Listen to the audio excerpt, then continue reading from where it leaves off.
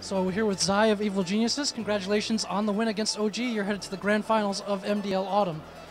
So let's talk about the games a little bit. We noticed during the draft for Game 2, you and Sumail had a bit of a laugh at the start, I think after Batrider. What was going on there? We were laughing because our Captain Crit accidentally banned TA in the second slot, but we actually meant to ban Drow Ranger.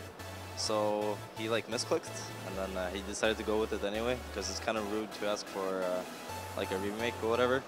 So that's pretty much why we're laughing. Yeah. That's awesome. That's what some people said, because it was like, hey, Sumail plays TA, why'd they ban it themselves, right? So it was purely a misclick. So it was pretty funny at the time. Yeah. Well, let's talk about Game 3. So you guys had a really interesting movement at the start. You went into that 5-man, obviously won it convincingly. How did that call come about, and what allowed you guys to jump out to such a big lead in Game 3? Well, we just wanted, since we're going aggressive tri-lane with 3 heroes, we just wanted to get into their jungle pretty much. And I don't think a lot of teams expect us to smoke at level 1, because we haven't really done it before.